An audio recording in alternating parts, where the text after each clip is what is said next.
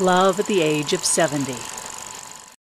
In 2007, although English, my wife and I had been happily living for the past 19 years in the house that we'd built in the Turkish countryside.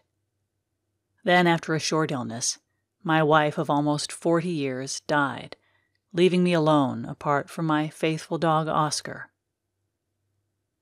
After her death at the age of 78, I had no thoughts of getting married again.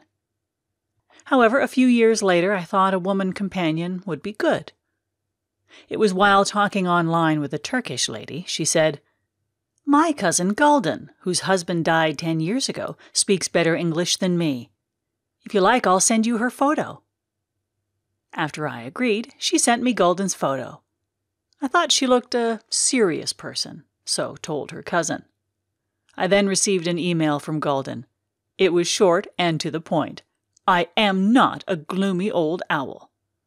I had to chuckle, as I could imagine the steam coming from the keyboard as she wrote it. Despite this, it proved the start of our corresponding, with her daughter Konka helping Golden to send me emails. Sometime later, I received one from Golden that read, "I'm coming down to Antalya with my cousin Aysel. We are booked in at a hotel there." As Golden had mentioned she liked antiques, I thought there must be a fair there. When I said this, to my surprise, she said, "No, I'm coming down to see you on your birthday in December." With Antalya only an hour's drive from my house, we arranged to meet up. As it would be our first time of meeting, I felt apprehensive when I walked into their hotel. When I found Golden sat on a sofa in the lobby, I thought she looked most attractive and much younger than her age, 68. Then, when she stood to greet me, I found she was shorter than I imagined. Still, with me at 6'1", this should not have come as a surprise. After Aysel went off exploring, Golden and I spent the day talking. In the evening, as we walked along, with the uneven pavements, I suggested Golden held my arm. She did. Then her hand slipped down and her fingers touched mine. I can only say that the feeling I received was like an electric shock. From that moment, I knew that we would become much more than friends.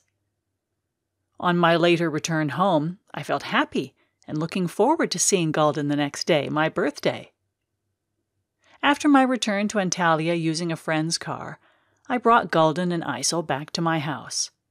Here I was pleased to find Golden liked dogs, with her making a big fuss of Oscar. Later, while sat drinking coffee, to my surprise, Golden handed me 3 presents. The first, she said, was for my birthday, the second for Christmas, and the third for the New Year. To my further surprise, Golden had also brought me a birthday cake. I was totally unprepared for her generosity, but said, "1 minute." I rushed upstairs and looked through a selection of presents I had brought back from trips to South Africa. From these I picked out a pewter statue of a cheetah holding a candlestick. As I handed it to Golden, her eyes lit as she thanked me. After we had eaten the birthday cake, I drove Golden and Aysel into Kemmer. I showed them around the marina, then drove them back to their hotel. In the evening, the last before they returned home, Golden and I went out for a drink.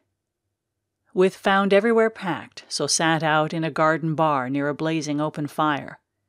Here we sat holding hands and talked until midnight. With regret, I squeezed her hand.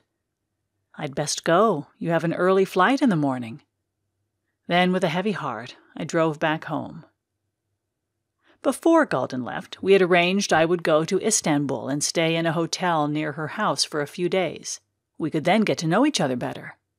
However, our plans were unexpectedly changed when I awoke one morning feeling strange.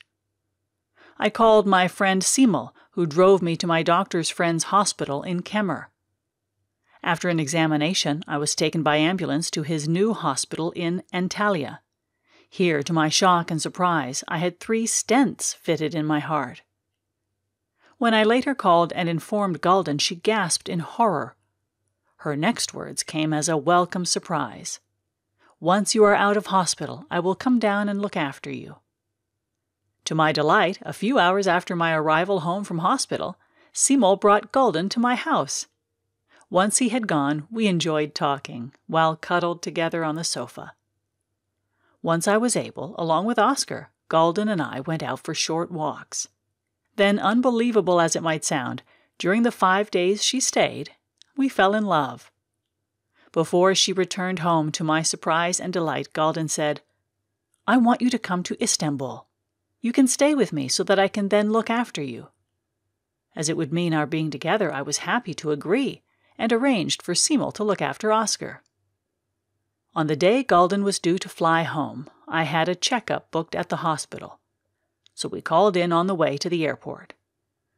While there, I collapsed and awoke to find myself in bed, with Colin sat looking anxiously at me. Despite wanting to stay, she could not, so Simul drove us to the airport. With a storm blowing when I kissed her goodbye, I could not relax until we spoke after she arrived home.